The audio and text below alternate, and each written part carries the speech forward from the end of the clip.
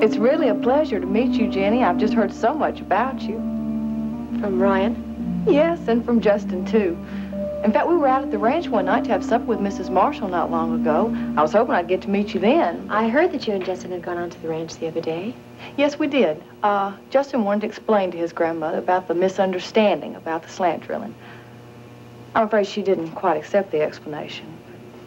Well, the directional survey will settle all that. Oh, I certainly hope so. Well, I better let you get back to work. No, I'm not in any hurry, am I, Ashley? Well, no, nothing that can't wait.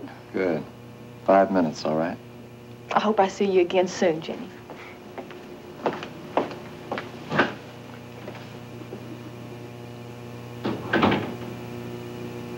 She's pretty, isn't she?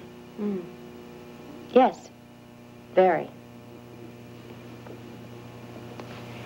Is she a good secretary?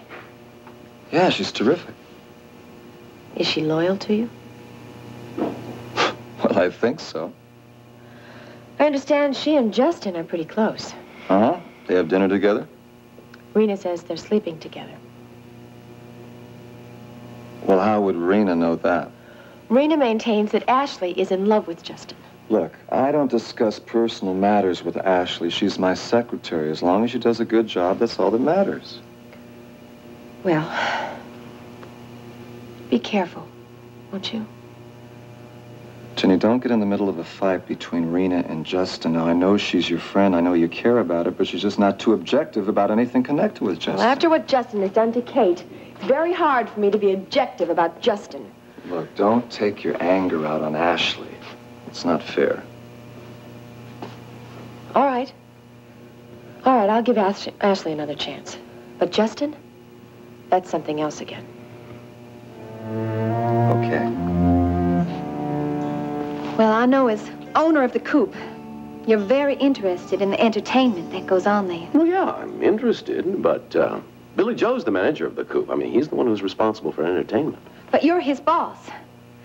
And although my brother has the original heart of gold and very good intentions, he's, well, sometimes I think he's a little impractical. For instance? Well, for one thing, he still has his heart set on making Elena Decker a big star. Is there anything wrong with that? I've never actually seen Elena perform, but apparently she's very good. Well, it doesn't matter how good she is if she doesn't show up. Well, you have a point.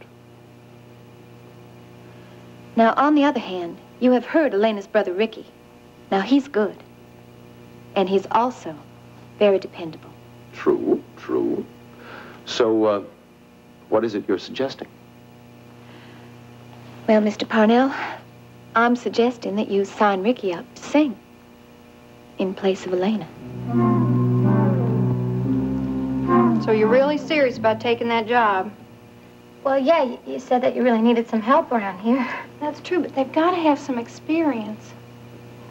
Well, I was a waitress once. You know, my aunt had a restaurant, and I used to help out there from time to time. And I'm a real hard worker. What are you looking at? I've had the funniest feeling ever since you walked in here that I've seen you someplace before. You know, everybody tells me that. I must have one of those faces, you know, that makes people think that. That must be it. So you really want to work here? Yes, I really do. Well, since applicants aren't exactly knocking down the door, looks like you got yourself a job. Oh, thank you, Jeannie. You won't be sorry, I promise. Well, when can I start? You can start right now if you want. Is that what you're going to wear? Yeah. Isn't this all right? You better put this on, or you're going to get it all full of grease. Okay. Where would you like me to start? You can finish filling up the mustard jars while I go back in the office and check over yesterday's receipts. Okay. There's a menu there. You better memorize the prices, because if you get a rush, you're not going to be want to checking them every 5 minutes. I'll be back before we open to tell you what else to do. Thanks, Jeannie.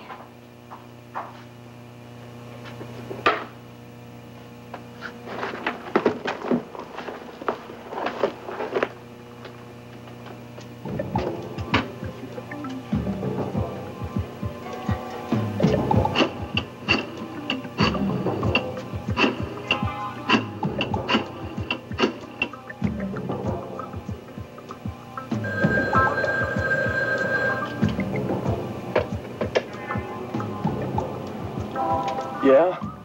It's me. I took the job at the diner.